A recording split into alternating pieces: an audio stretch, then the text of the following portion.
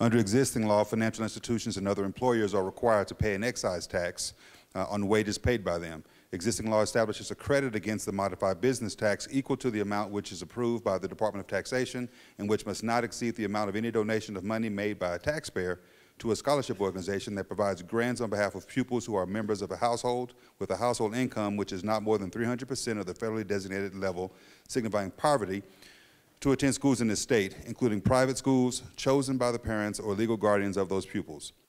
Is there any senator who wishes to change his or her vote? The Secretary will please close the roll. The yeas are 21. The nays are 0. Senate Bill 555, having received a constitutional majority, is declared passed and is ordered to the Assembly. I have a 3-page summary here of everything that SB 487 does. I had no idea that I would become quite this excited about a parallel streamlined marijuana taxation system. Ignore all of those people in front of you. I appreciate that. Push through. This bill does a number of things. In all seriousness, I think that this is a fantastic decision for the state of Nevada. It does do a couple of really important things. The first thing is it's a rational tax system for marijuana.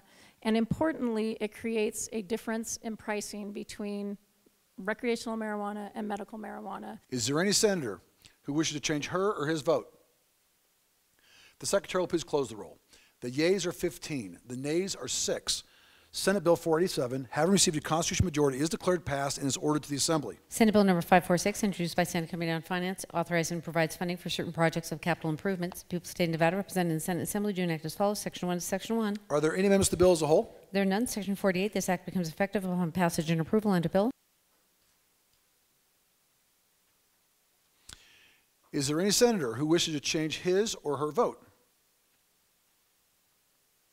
The Secretary will please close the roll. The